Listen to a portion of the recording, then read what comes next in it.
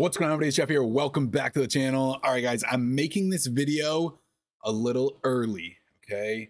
A little before the 100% confirmation. And it's going to cover everything that I'm seeing inside the market, how this correlates to previous cycles. I want to break everything down for you to give you guys the best opportunity to prepare over the next couple weeks. I'm going to cover everything from A to Z.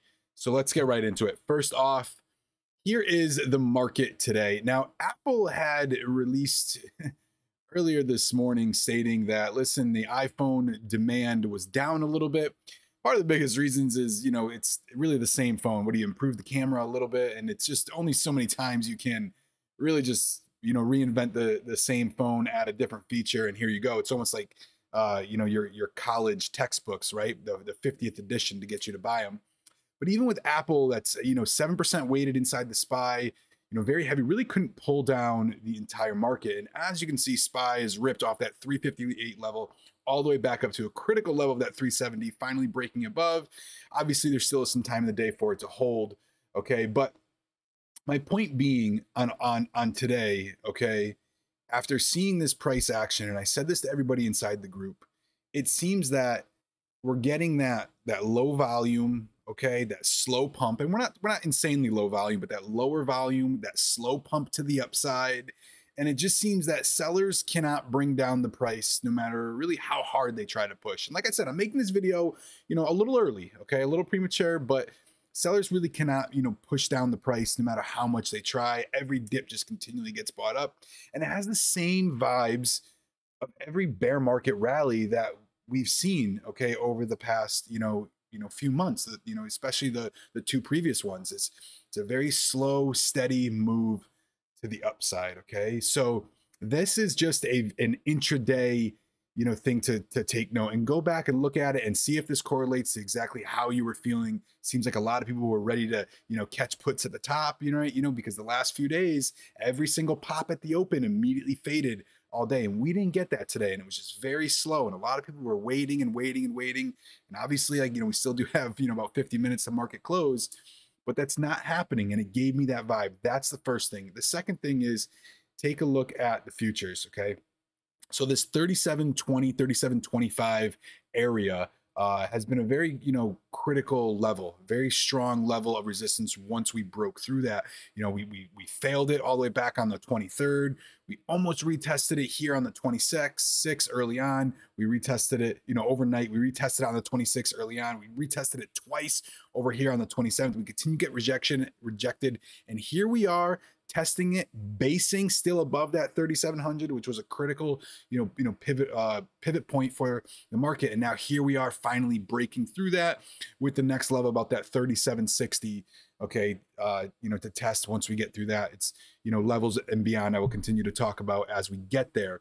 So it's about the fifth time that we've knocked on this level, okay? And there's only so many times to where, eventually, the sellers and the bears can really continue to push that price down before we, we break through it. Now, I wouldn't say this action is very bullish. It's not aggressive, okay? It's not aggressive like you will eventually see it. Even if you're new to the market, you will eventually see when the official bottom is in, you will see that aggressive, bullish action, okay, where buyers are really stepping in heavy. And we're not quite seeing that as of yet, which is another indication of a potential bear market rally. Last thing I do want to mention before, or inside the charts before I get off of them, is where we are at on the weekly candle, okay? So I said I mentioned this a few weeks ago in a Saturday video. I said, look at this shooting star that had formed on the weekly candle. Now, this video is, like I said, guys, a little bit early. It's only end of day Wednesday. We still do have 2 more days to play out. But I talked about this, 5-6 weeks ago, saying, look at the shooting star. We've moved up a good amount to the upside. We're getting to the point of it needs to breathe just a little bit. Now, obviously, the Jackson Hole Symposium, okay, followed by, CPI, really did accelerate the move to the downside. But it's also, a good technical analysis, not only the shooting star, which is a reversal candle, but seeing this level right here about that 424, where we are on SPY, which was once, very good support, turns into previous rejection. And it's just no question. Now, last week we did hang on to, this blue line right here, which is the 200. okay, moving average. Now, we bounced off of it going all the way back into, the June, which was the June lows. We've retested those. Are we going to form a little bit of that W pattern?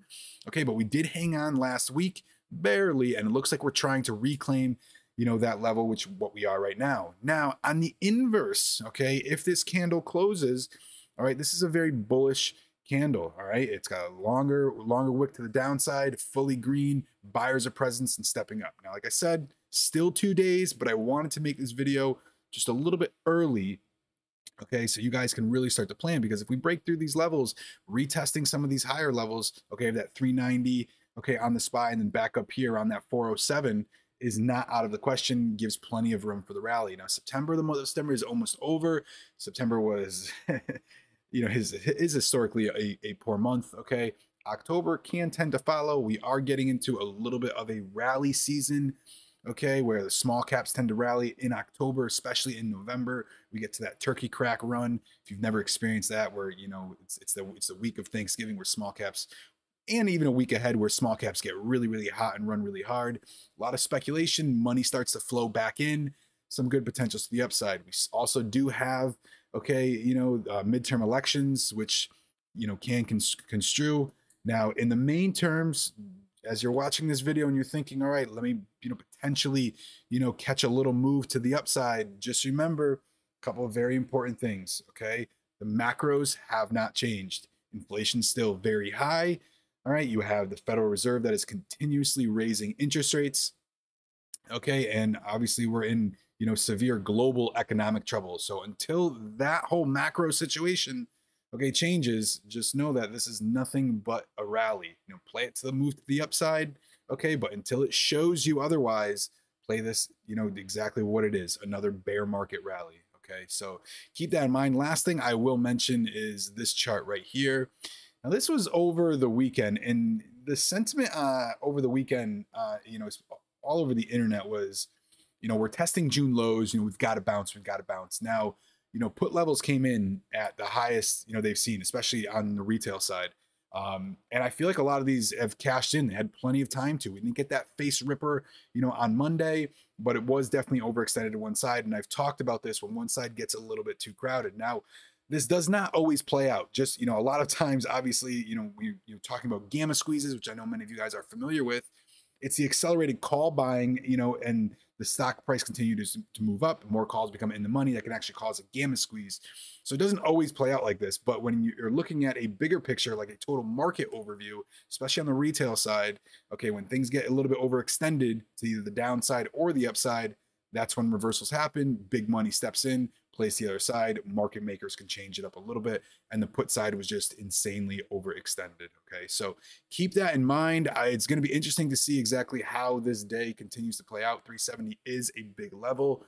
I really hope what I said kind of resonates with you, especially if you do watch the charts every single day. Okay, and you remember how these bear market rallies have been, that you're seeing this declining volume, and you're probably thinking to yourself, listen, this move, I'm not going to chase it up here because it's extended to the upside. The volume's not backing it up. The price action's very, very slow, but this is how the past two bear market rallies have been. Okay, so just keep that in the back of your mind. Obviously, if we do get some news, things pull very hard. Okay, this week we have a lot of Fed speakers. All right, this video can just be completely invalidated, but look for that weekly candle close. Right now, if it does close just exactly where it is, all right, we're above that 200 again. It is set up, at a very bullish candle. If we get back up to that 376, 377 level, okay, especially by Friday, it's good because this area was it will act as some resistance. So will be good for the future, especially just for the short term. So guys, that's it for this video. See you in the next one.